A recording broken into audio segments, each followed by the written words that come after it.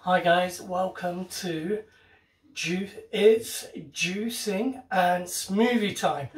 My name's Hakan Akbash and this is my beautiful assistant Ipek. She's going to help me with this juicing recipe that we've got today, which has been inspired by the one and only Jason Vale. Now, I got this recipe from this book. It's called the Swamp Juice, but what I'm going to do is I'm going to add my unique spin on this. So let's take a look at the ingredients. Oh, first and foremost, two things that we need: one juicer and one blender. I'm using the NutriBullet. So let's go for the recipe. Okay, let's pick out the recipe. How many of these do we have? 2 apples. 2 apples. And then what else do we have? Part of a pepper. Bell pepper. It's basically 1/4 of a bell pepper. And then here I've got half a beetroot and a courgette. And I've got some Brussels sprouts. Now this is basically from the top and this is from the stem. Did I do the courgette? Yeah. Okay, and the carrot. And then I got half a lime and 2 sticks of celery. And then also that's been washed in here. What do you think's in there? Spinach and broccoli. And dripping. And and I've also got some kale. Basically, they're just handfuls there. So this is basically my take on the swamp juice. Now, you may find that some of the ingredients you may not have. Don't worry, you can always substitute. If you've got an apple, use pears. If you don't have any of the what are these called again? Celery. Okay, if you don't have celery, you can always use cucumber. So I always start my juicing is we'll put an apple in. Now I'm using a centrifugal, and then what I was then do is squeeze. Can I Yeah, you do it as well. I would squeeze the spinach and the kale, squeeze them and push them, pack them in there. So get them nice and packed. Get this nice and packed in there. Now, with regard to broccoli, a lot of people, what they tend to do is they'll either use the top bit, but there's also goodness in the bottom bit as well, from the stem. And the stem also acts as like an extra packing, so you can push these down a bit more. So next thing that I would add is the bell pepper.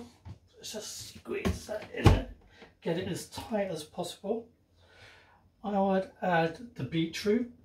It really doesn't make a difference in what sort of order you add these in, but let's get as much as packed in there. What you want to do is you want to get the spinach and the kale really packed there and have something harder on top to push it down. So let's also add the lime. Does the apple have to be at the bottom? Yeah, I will put it on the bottom because it really sort of pushes it down. So let's turn it on. Mine makes quite a bit of noise, so let's go.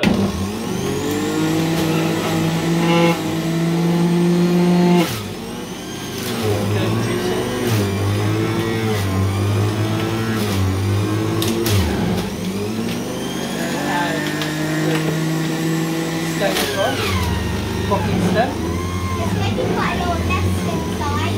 Yeah, basically there's tiny holes in there and then it juices it out.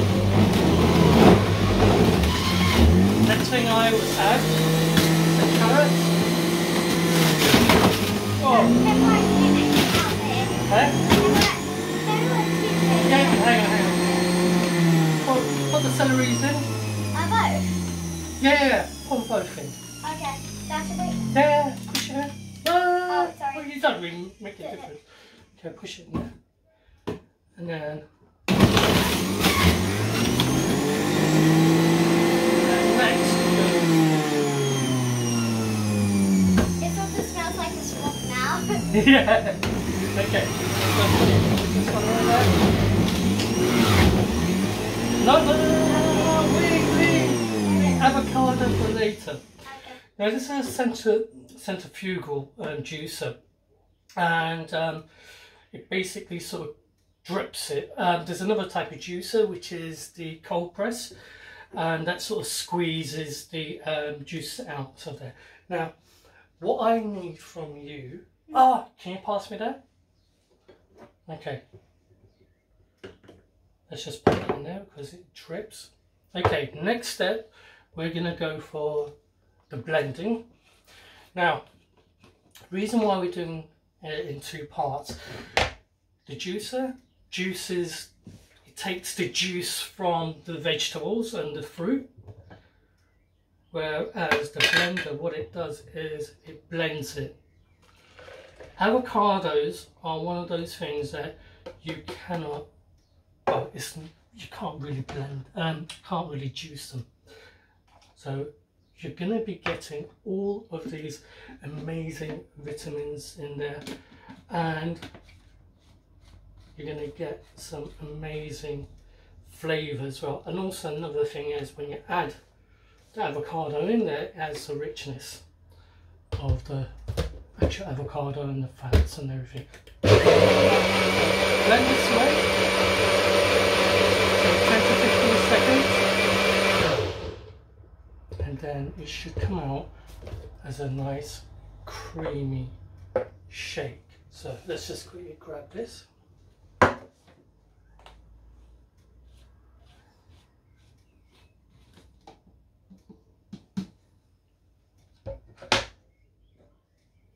And then you can kind of smell both the beetroot as well as the carrots. So that's basically how it looks.